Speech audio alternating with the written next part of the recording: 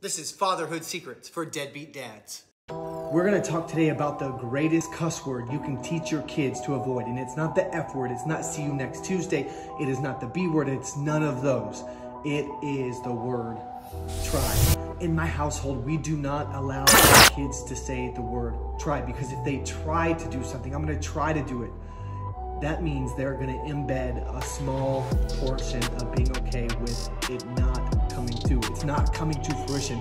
And so we are not okay with that in my house. And so we realized that we are the greatest examples. And I was so bad at this. When I was growing up, 19, 20 years old, I used to tell my bosses all the time, I'll try to do inventory. I'll try to get to it.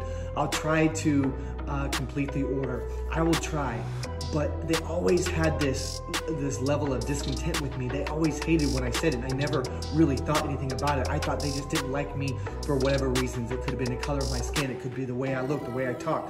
But here's the ticket. Saying the word try doesn't sit well with anybody because it breeds a level of failure. And when you talk about failure, you want to talk about learning from failures. There's a saying that you never lose, you learn. So if you don't fail, you learn. But you do lose if you don't take that seed of failure and really examine it and try to build some success from it. So the word try is a cuss word in our house. We do not say the word try. We don't allow to say it. And in fact, if any of us say it in the house, we call each other out on it. This is not something that breeds the mind to work in the capacity of which it was supposed to work.